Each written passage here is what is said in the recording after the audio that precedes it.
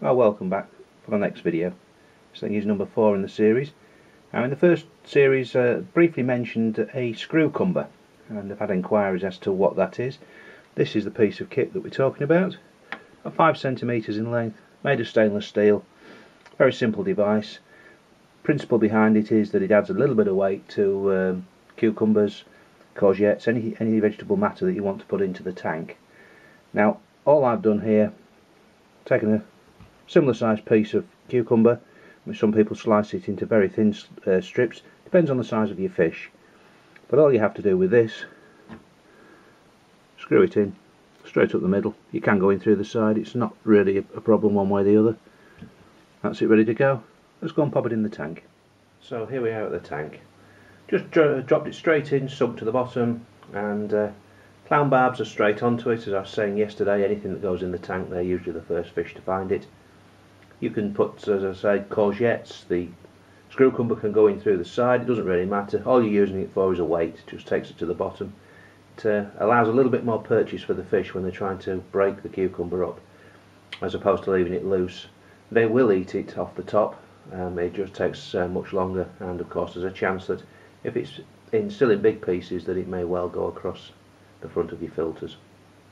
Now, others have used courgettes. A friend of mine swears by courgettes, obviously the unpickled variety, and I have another one that uses lettuce leaves, which you can buy a lettuce clip. It's like a bulldog clip with a rubber cup, and that sticks to the side of the glass, allowing your fish to feed on it in that manner. But we'll just watch this for a while, see which fish actively come to it. It's only been in the tank for about 30 or 40 seconds now, and we'll see how it goes. Should last most of the day. Maybe come back to it over periods just to see how the fish have taken to it. Now, I've put this in peeled. It's possible to put it in unpeeled. It's not going to do too much damage to the tank. The plecos, if you have plecos, certainly appreciate the skin. Now, it's quite common if you leave the skin on to just end up with a large green ring at the end, about 4 hours into the day. That'll float about in the tank, but the plecos will finish it off at night as they gain more confidence as the light goes out. The plecos should come out and polish off the skin, so leaving the skin on isn't a bad thing. You can also leave it in strips, there's no problems there. Anything that allows all the fish access to the food. But this probably be decimated by the end of the day.